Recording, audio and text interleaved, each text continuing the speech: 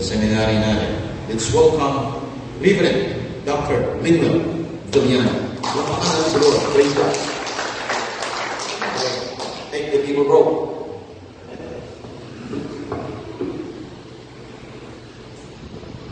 Kalau ibu mau mag-interview sa ibang mesa sobra-sobra. Well,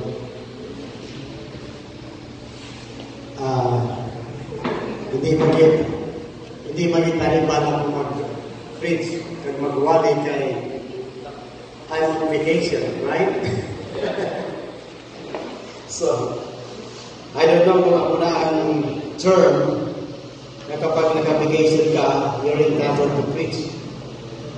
Pero most of the time, sige sa mga amigo ko, so Pastor, are you resting or what? I said, yeah, I am resting. Pero sometimes, kung nag-preach ka, it is so hard to sit down and listen. It's very bad, you know? So, mayroon na sa duha ng utang ko sa akin kay sa nagpakurya ko, inpilit mo man ako mag-preach. So, inpilit mo man ang gihapon. So, duha na gina, pag-abot ko sa Amerika, mapipilitan ka rin.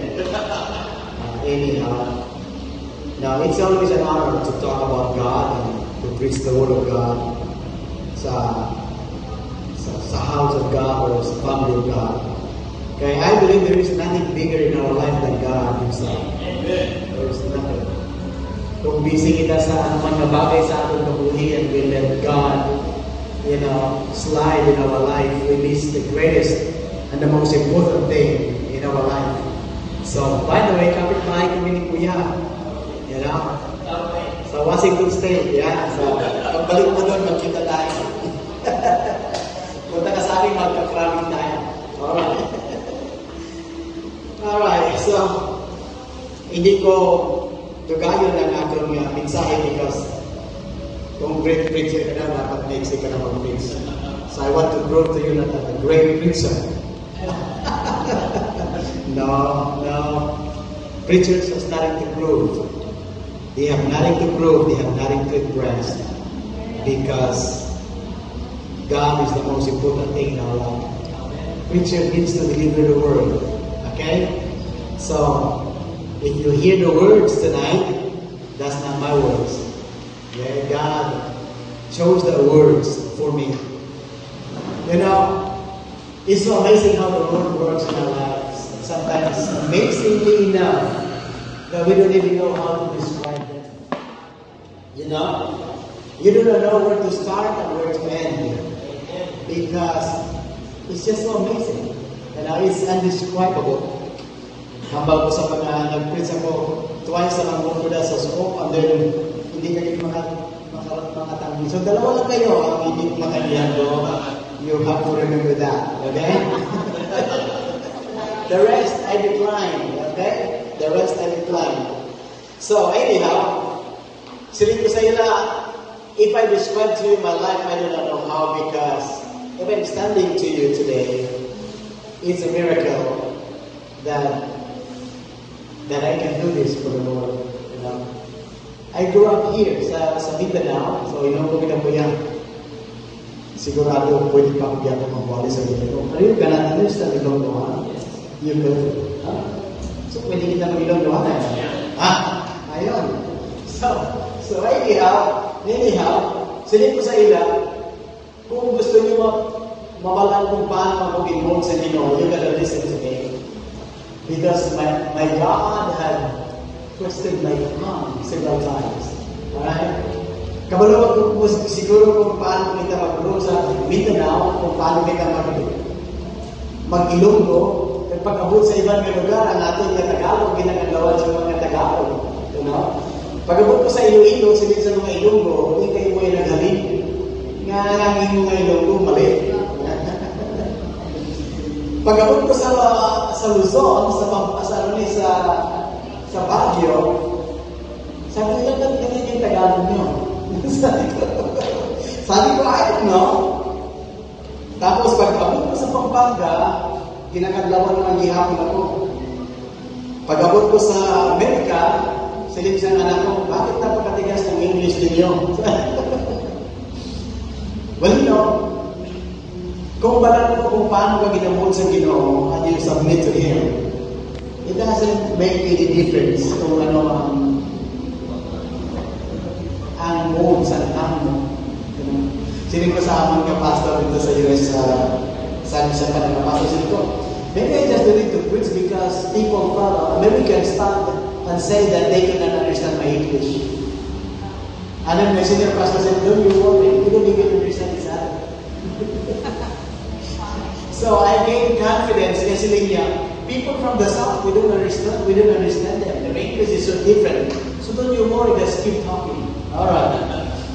So but anyhow, I will quit talking because I need to talk now about the Word of God. I think that's the most important thing. Sa Pilipinas, kung pamangkutol mo isang katao, are you a Christian? 90% singganan ka niya, yes I am a Christian. Kung paano na niya i-define ang iya pagka-Kristiyano, kung kaysa hindi man natin ma-question it. Because after all, who really knows who are the real believers?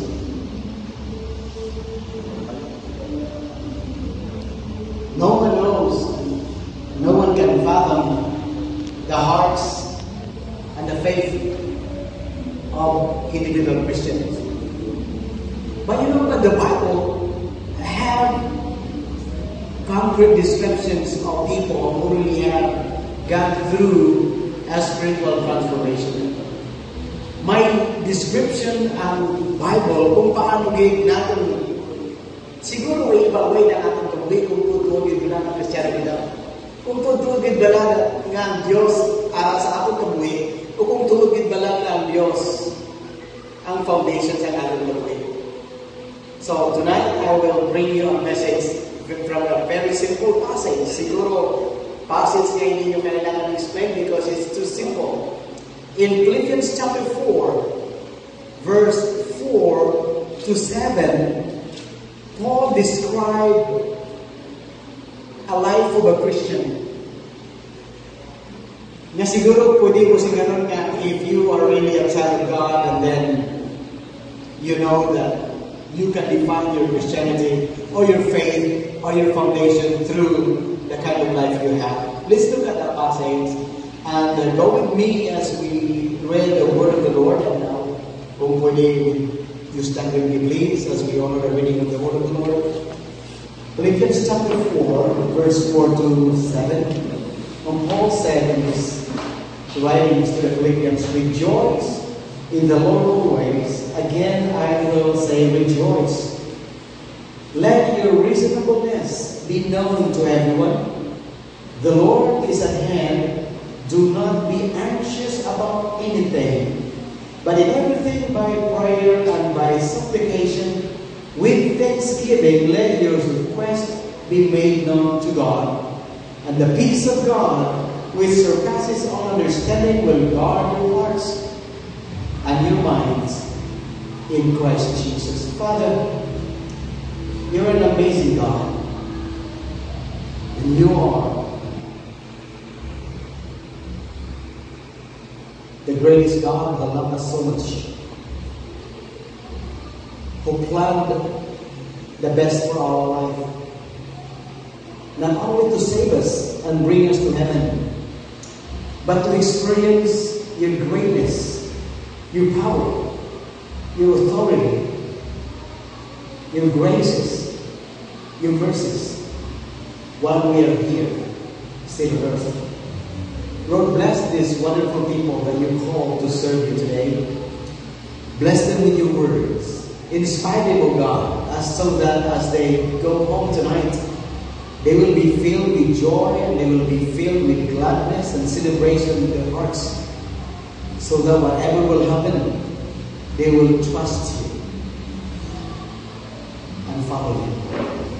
Thank you. In Jesus' name. Amen. Alright. So, paano natin kabalaan nga ang ating kabuhi aral sa Ginoo? kagang atong kabuhi, structured and founded sa very foundation of